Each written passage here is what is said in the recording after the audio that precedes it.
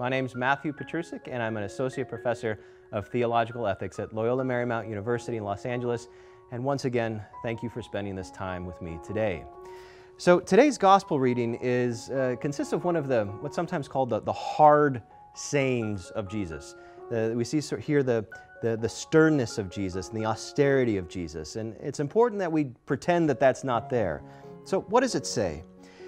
Jesus passed through towns and villages, teaching as he went, making his way to Jerusalem, and someone asked him, "Lord, will only a few people be saved?"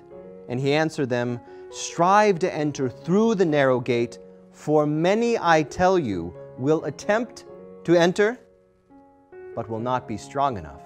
And then he goes on to say that those who say that they know Jesus, those that ate and drank with him, this is his response to them. He says, "I do not know where you are from. Depart from me, all you evildoers."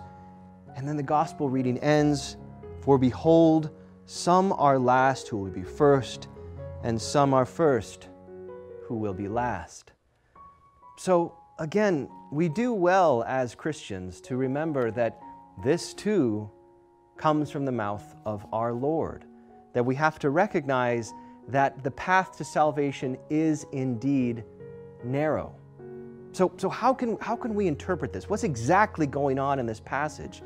Well, we have to remember here, of course, that the invitation to salvation, the openness to all people, that's universal. That's for everyone. The invitation is not narrow. The invitation is as wide as humanity itself.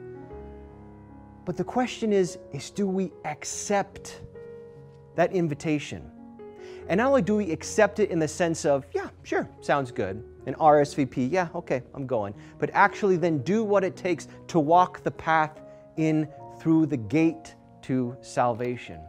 And what Jesus warns us against in this passage, when he says, "After the master of the house has arisen and locked the door, then you will stand outside knocking and saying, 'Lord, open the door for us.' And he will say to you in reply, 'I do not know where you are from.' And you will say, 'We ate and we drank in your company, and you taught us in our streets.' And that's again when he says, 'Depart from me.'" So what does that mean? I think it has something to do with this, that if we're just going to live our life as Christians saying, "Yeah, I'm a Christian, yeah, I'm a Catholic. I identify as a Catholic, and once in a while I talk about Jesus, and once in a while I go to Mass, and once in a while I pray, but really only when I need something, want something. But yeah, I'm a Catholic." I think what Jesus is warning us against here is that's not following the narrow path into the kingdom, right? This sort of casual relationship, hanging around Jesus when we feel like it, is the exact opposite of what we're called to do. We are called to strive, he says, every day of our life to be on that path, to follow that narrow path to where it leads. And so on the one hand, we can say, well, this is a harsh parable or a harsh teaching of Jesus.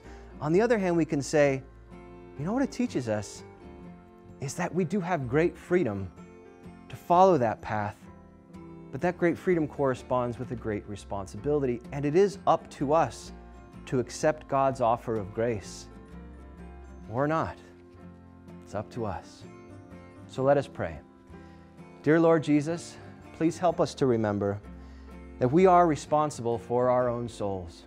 Help us to be grateful for the invitation that you offer to all of us to enter into your kingdom, and give us the strength and the perseverance and the courage not to throw that invitation away, but to do everything possible to live up to the glory of your call.